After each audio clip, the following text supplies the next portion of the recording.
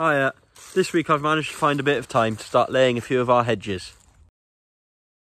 So we've got just under 18 kilometres of hedgerow on our home farm here, so it does take a bit of managing.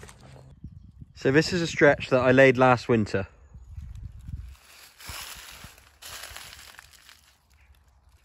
I don't use stakes and I don't use binders. I just lay it down and try and weave it together. So I certainly wouldn't be winning any prizes for my hedge laying.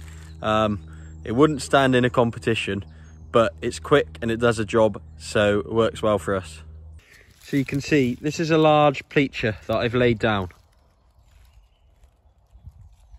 We've got fresh shoots coming out of the length of the pleacher, and then we've got a really dense cluster coming out the coppice base of the tree. It's a bit of a rough job, but as you can see, it's worked quite well. And this is what the hedge looked like in the spring. So it's coming pretty well. It's got a new fence in front of it. Hopefully it should go for another sort of 50 years now. Then hopefully in 10 years or so, it will look something a bit more like this.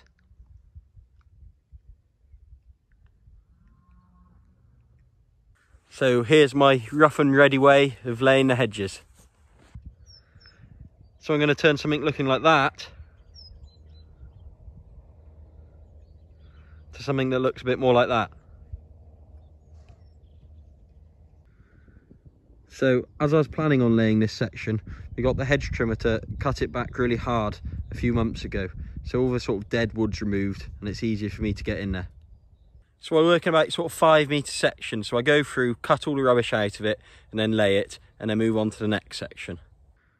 So you can see I've cut the rubbish out of this bit, which is here. So now I've got about 5 or 6 lengths, like here, that I'm going to lay. And then after that, I've got a much larger bit of hedge that's basically turned into a tree. These smaller ones, before I lay them over, all I do is just nip a bit off the back.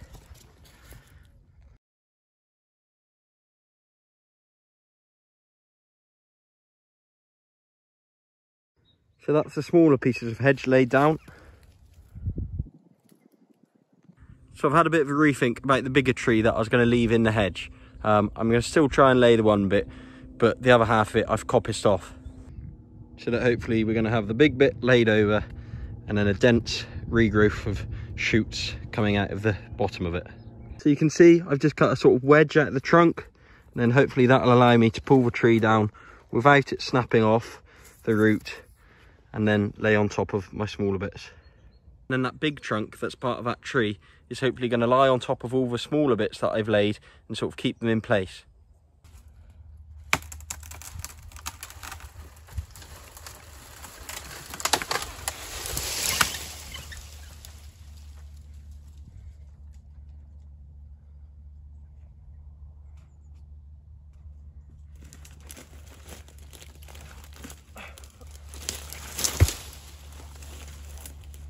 That was a complete failure.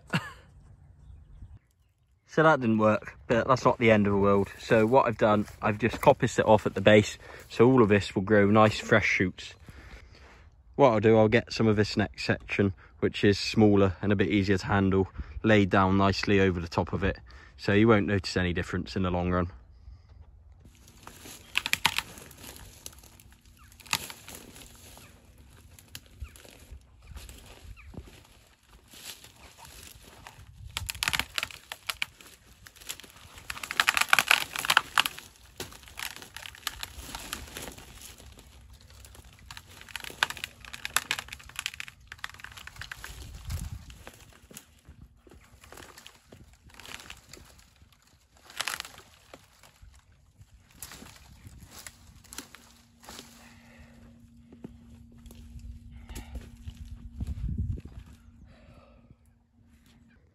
So as you can see, the pleacher, as we now call it, is laid down but still attached at the base.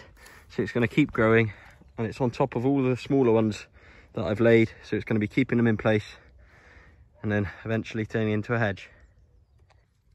So we'll have a load of fresh shoots coming off here and off this one that I failed, that I coppiced. And then fresh shoots coming out from all the laid down pieces.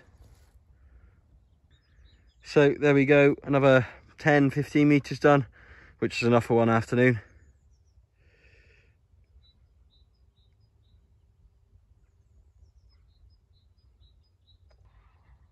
This is a length of hedge that I laid 2 winters ago. As you can see, it's already starting to look a lot more hedge-like now. So this is what it looked like before I laid it. So you can see all of the vertical growth from the pleachers.